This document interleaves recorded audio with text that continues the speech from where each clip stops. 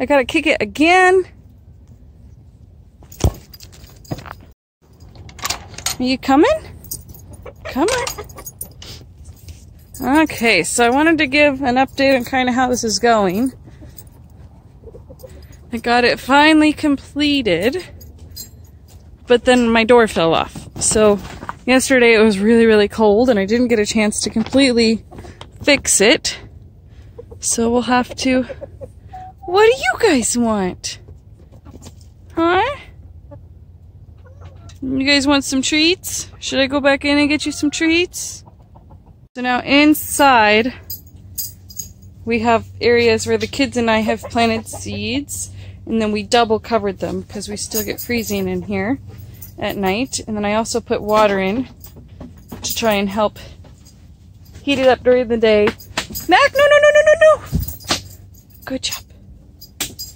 And then emit heat at night. We planted them. It'll be a week ago tomorrow. I'm not sure if we'll have any starts or not because, like I said, it has been getting extra cold. I'm not seeing anything. But it is definitely warm in here right now. So I'm going to get this door sealed up and then I'll report back. There's my makeshift compost pile to also help emit heat. I just started a couple days ago and I'll add some bedding from the chicken coop when I clean that later this afternoon. Originally did was I velcroed the seams because the greenhouse plastic that I bought was not quite long enough to do the whole thing, and it holds up okay, but this whole door, when I put the weight on it to hold it down on the bottom, which is just a PVC pipe, we had a big prairie wind and it flew right off. You found a feather? Oh, it's beautiful. Thank you. Okay. Anyway, the prairie wind just picked up this whole door and ripped the whole thing off, so we lost a whole night of heat there. So I don't know if our plants will germinate. They were covered with the individual covers, but we'll have to keep an eye on them. The seam here seems to be holding up okay. And then on this seam back here, I wrapped it around to kind of give it more structural strength, and I velcroed it with these little white velcros. Those seem to be holding up, and then I just used the black velcro on the outside, and again, those seem to be holding up, but most of our winds come from the south, so it must have just ripped up the top of that and just pulled it right over. So slowly but surely we'll get this thing figured out, and then maybe we could keep growing some plants. Okay, so on the outside, the plastic didn't quite come to the ground, so we put a board out front, and then we buried the bottom half in dirt. And then I've run around the majority of it, and I have buried the bottom layer of plastic and dirt to weigh it down. The chickens have clearly moved all the dirt I put out here, so I'll have to readjust that.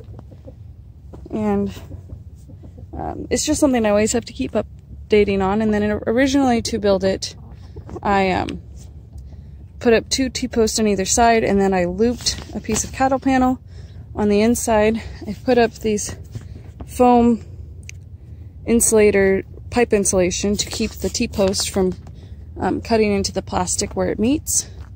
And then I covered it with 6mm plastic to create my own little greenhouse slash cold frame. I'm not quite sure what to call it. I've taken all the dirty chicken bedding and I've added some to my compost, and I've spread it out all over the walkway. This will, in the summer, turn into where I keep my tomatoes and my peppers and all my really warm weather crop, because last year we just didn't do very well, and I think this will be a way to control the environment a little bit more. In the summer I will roll up the sides and take off the front and the back, but that's part of the reason why I started this winter, is to have it ready for when maybe an early start to get my tomatoes outside.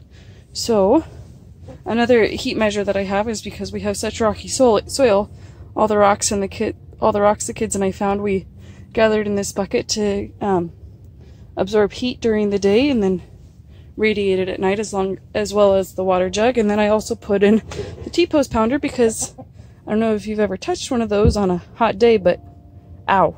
So hopefully that'll radiate some heat too, along with my compost pile, which basically I put in everything the chickens can't have, like the coffee grounds and the citrus peels. And Kenzie doesn't like to feed them their eggshells. She thinks that's weird, so I just add the eggshells in there as well. So that's our house. That's our update. And those are the seats that the kids and I use when we're working in here. And I'll keep everybody posted. Bye.